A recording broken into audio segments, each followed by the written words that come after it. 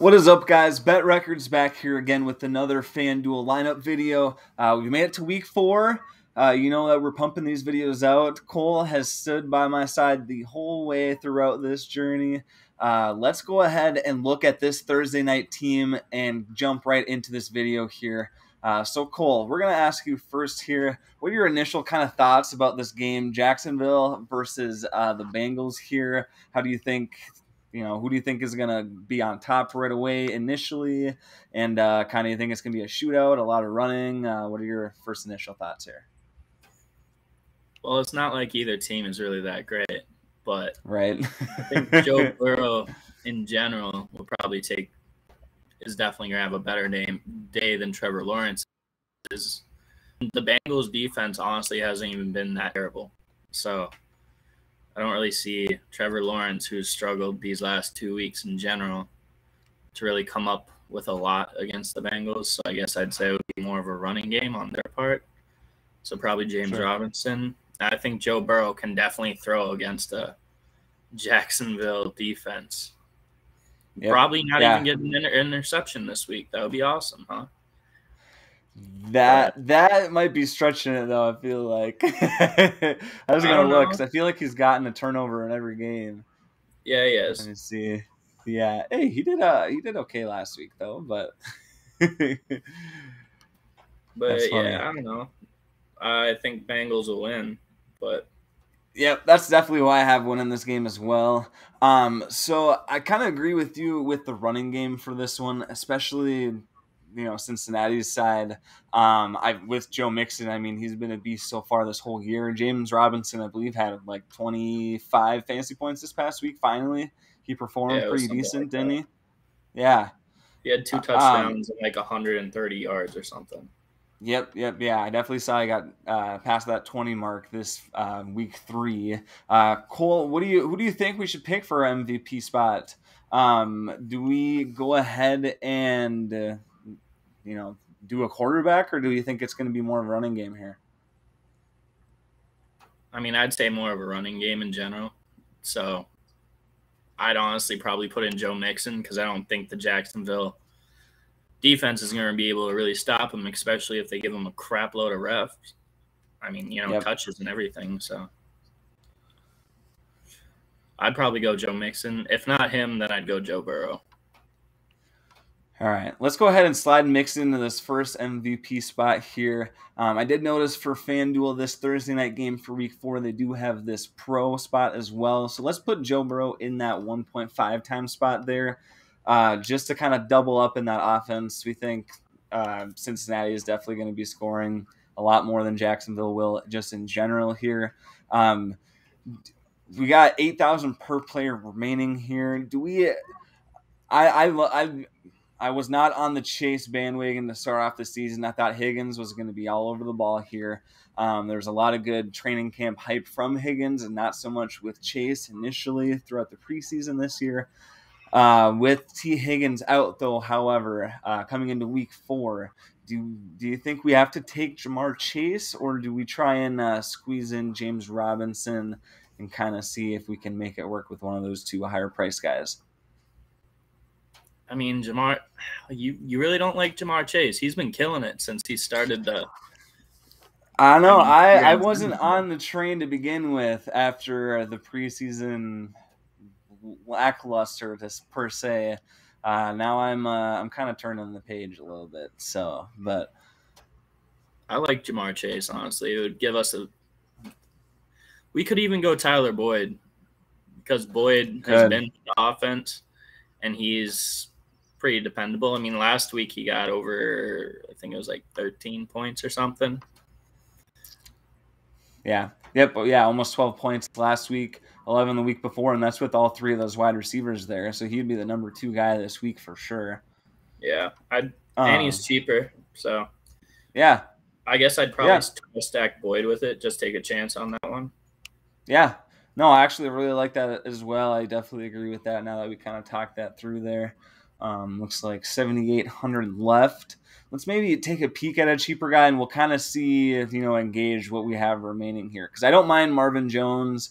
DJ Chark is kind of all over the place in his week performances, 16 and 12, whereas Marvin Jones has been getting at least 10, if not close to 20 every week here. So let's just kind of look at some of the cheaper guys. Cole, let's start with you for this one, and then I'll snag the next guy. Do we look towards one of these kickers here maybe, or do you want me to keep going down for maybe one of these tight ends? I think we got to pick someone above Arnold. I think after this, it's pretty ugly. You can't do anything else. Nah, nope. I wouldn't pick anything under Arnold for sure right now. I don't really like that pick either. Chenault's interesting. Yeah. I mean, at the beginning of the year, they thought he was going to be awesome. No, he hasn't really proven himself at all. Yeah, he got 10 points almost week 1. Then it looks like he kind of fell off against Denver there, but they are a good defense, looks like, against the passing game. Plus, his targets have been going down consistently, though. Yeah, no, that's a good catch as well. I agree that if we don't have to grab him, let's not. Where are you leaning for this next pick here?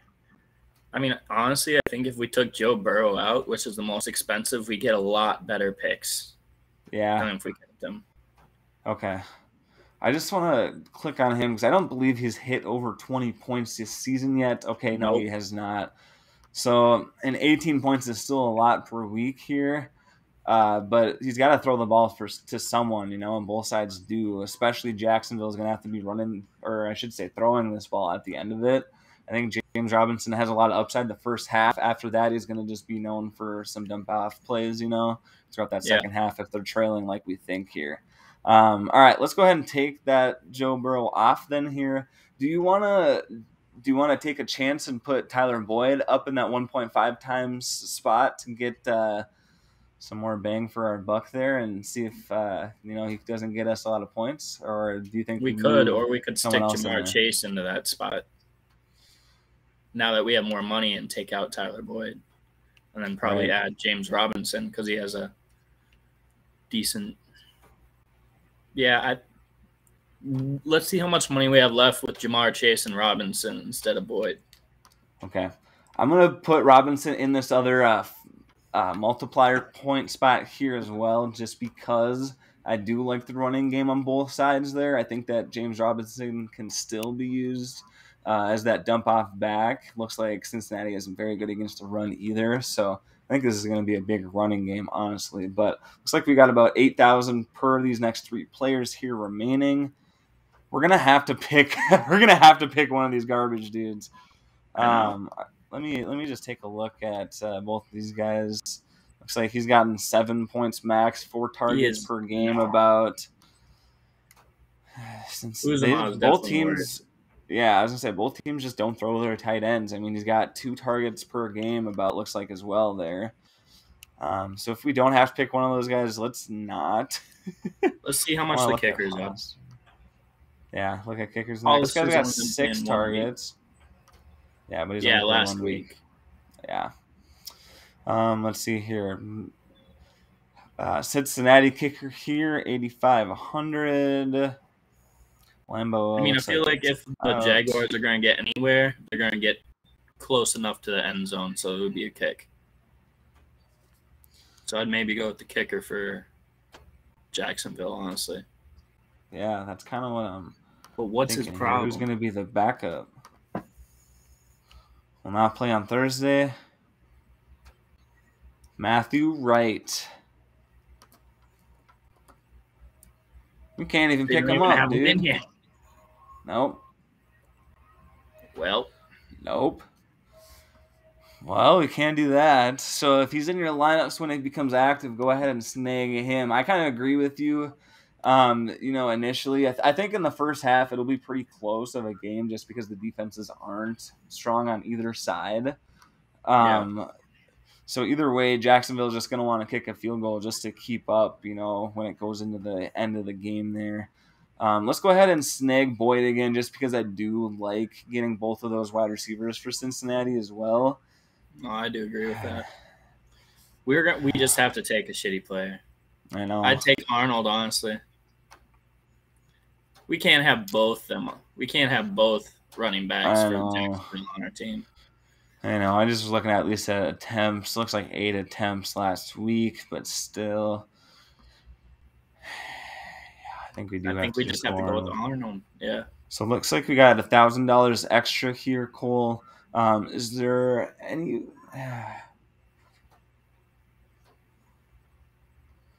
I wanted to see if maybe we could snag someone else in here, just because that's a lot of cash just kind of sitting out there dead.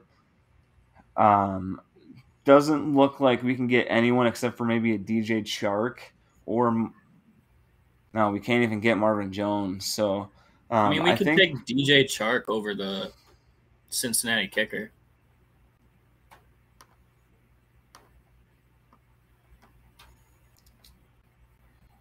Right. At least that way we have somebody who's semi-reliable on the Jacksonville side as well. James Robinson, yeah. Yeah. No, I definitely don't mind that at all. So then that way we got both the running backs on each side. We do have technically 2 wide receivers on each side. Darnold is that tight end, however, though. Hopefully Cincinnati, kind of focuses more on Marvin Jones, as well as, maybe DJ Chark, kind of single them out. Maybe gets Darnold open for us in the end zone here.